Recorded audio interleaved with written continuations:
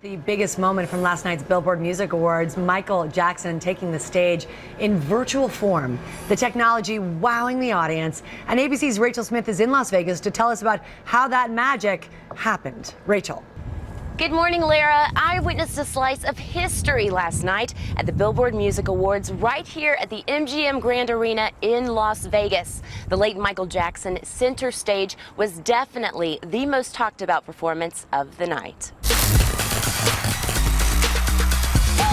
He was a dancing machine.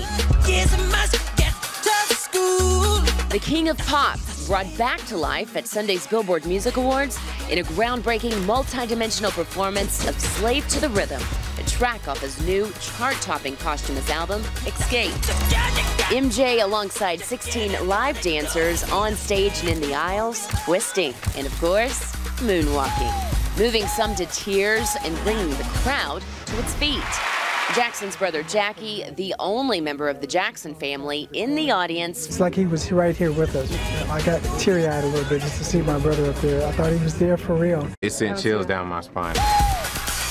Those one-of-a-kind, shake-your-body-down-to-the-ground moves, reminiscent of the real Michael, taking a team of more than 100 dancers, performers, and crew over a year to create the history-making number. I think he feels all the hard work that we put behind it, and he's definitely in spirit here tonight.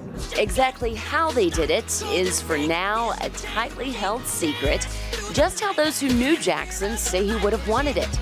But Jackson's estate did tell us it was not an impersonator nor a hologram like the one used to resurrect rapper Tupac Shakur at the 2012 Coachella Music Festival. What is happening tonight? Well, it's magic. I think that's the best way to explain it. It's Michael magic.